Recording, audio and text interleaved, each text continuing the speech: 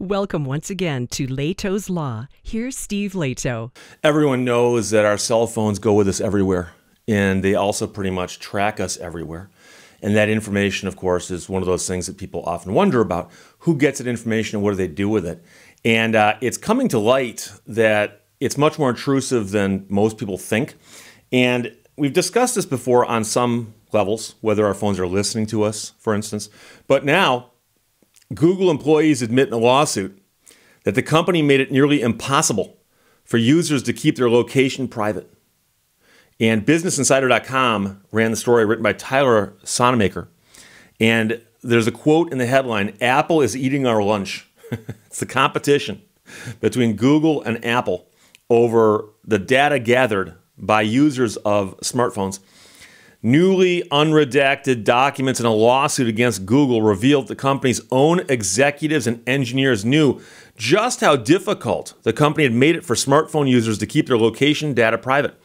And this has happened to all of us, I bet, where you're working on your phone or your computer and you're trying to figure out how to shut something off. You learned that your device is doing something that you don't want it to do, and you're trying to shut it off. And what's fun is Google the phrase. Ironically, you Google the phrase. How do I shut the such and such off? And it'll autofill because so many people are looking for that information. Google continued collecting location data even when users turned off the various location sharing settings, made popular privacy settings harder to find, and even pressured the phone company LG and other phone makers into hiding settings, precisely because users liked using them, that is, shutting them off, according to documents. So in an attempt to get people to stop shutting these things off, they said, let's hide the controls and make it harder to shut off. The former vice president overseeing Google Maps, Jack Menzel, admitted during a deposition that the only way Google wouldn't be able to figure out your home address and work locations is if you intentionally threw Google off the trail by setting your home and work addresses as some other random location. So if you have never gone in and set your home location, they still know where it is. They can figure that out. And he said that pretty much if you went in and set a fake one, that might throw them off the trail, but otherwise they know. A Google senior product manager in charge of location services didn't know how the company's complex web of privacy settings interacted with each other, according to documents. Meanwhile, Google and LG did not respond to requests for comments on this story. The documents are part of a lawsuit brought against Google by the Arizona Attorney General's office last year, which accused the company of illegally collecting location data from smartphone users even after they had opted out. So in other words, your phone says, would you like us to stop collecting the data? You opt out, you say, yes, stop doing that. And it kept doing it, at least according to the allegation. A judge ordered new sections of the documents to be unredacted last week in response to a request by trade groups Digital Content Next and News Media Alliance, which argued that it was in the public's interest to know and that Google was using its legal resources to suppress scrutiny of its data collection practices. The unsealed versions of the documents paint an even more detailed picture of how Google obscured its data collection techniques, confusing not just its users, but also its own employees. Google uses a variety of avenues to collect user location data, according to documents, including Wi-Fi and third-party apps not affiliated with Google, forcing users to share their data in order to use those apps, or in some cases, even connect their phones to Wi-Fi. So there is no way to give a third-party app your location and not Google, one employee said, according to documents, adding, "This doesn't sound like something we would want on the front page of the New York Times." When Google tested versions of its Android operating system that made privacy settings easier to find, users took advantage of that, which Google viewed as a problem. So they said, look, we can make it so people can turn this stuff off. Oh, wait, people are turning it off. That's not good. To solve the problem of people turning the stuff off, Google then buried those settings deeper within the settings menu. So when you find out how hard it is to locate these switches, there's a reason for that. And this is one of those things that frustrates most smartphone users, is they're trying to figure out how to shut something off. And it's been done that way on purpose. Google also tried to convince smartphone makers to hide location settings through active misrepresentations and or concealment, suppression, or omission of facts. That is, data Google had showing that users were using those settings in order to assuage manufacturers' privacy concerns. Google employees appeared to recognize that users were frustrated by the company's aggressive data collection practices, potentially hurting its business. One employee said, "Fail number 2. I should be able to get my location on my phone without sharing that information with Google." And then someone else wrote, "This may be how Apple is eating our lunch," saying Apple was more likely to let users take advantage of location-based apps and services on their phones without sharing the data with Apple. So it's crazy, but the phones do a lot of cool things. And the idea that you can turn your phone on and pull up a map and have it show you where you are is very, very cool.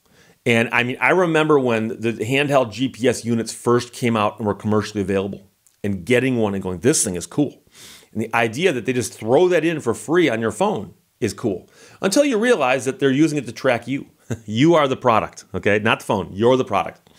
And so, there's a, two sides to all of these things. But it's always bugged me when there's stuff that you can't shut off. And I'm going to mention one recently that recently came up in my case. And it's the thing on Windows. I think it's called OneDrive. And it is a system that they use with Windows where they give you free cloud storage and you can store some of your stuff on the cloud. But when it first came out, you couldn't opt out of it. It was just automatic. So I have a couple computers, and the most recent computer I bought, as I was setting it up, it actually said, now let's set up your OneDrive cloud computer storage. And I thought to myself, well, I don't want to put stuff in the cloud because, among other things, I'm an attorney. I have legal documents that are confidential between me and my client, and I can't just go and let other people handle them. So I said, no, I don't want to set this up, and I skipped that step. Every single time I turn that computer on, it says, you're not completely set up. We need to set up your OneDrive. We need to set up your OneDrive. And I would skip that step every single time. Then the strangest thing happened last week. I was at a different computer, turned it on, and a thing popped up and it goes, thank you for finally finishing your registration for OneDrive.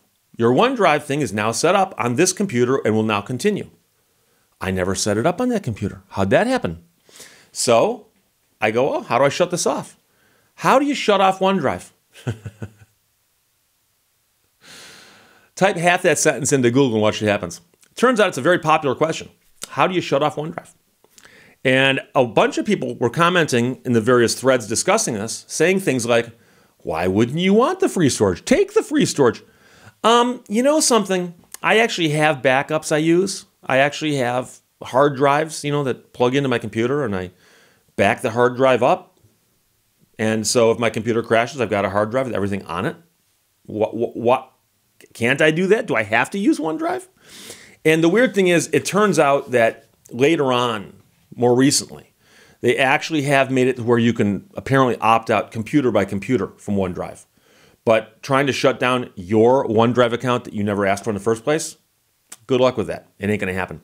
So I'm not here to complain about that. I'm simply pointing out that the computer companies, the phone companies, the tangentially related companies out there often do these things where they say, look, we're going to give you this thing, use it.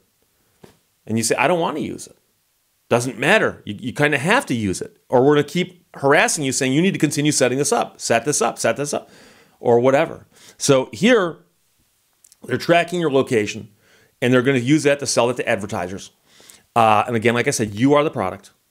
Phone's not the product. Program's not the product. You are the product. And so they're going to sell that information, and so they don't want you to be able to turn it off. Now, legally, they have to let you turn it off somehow.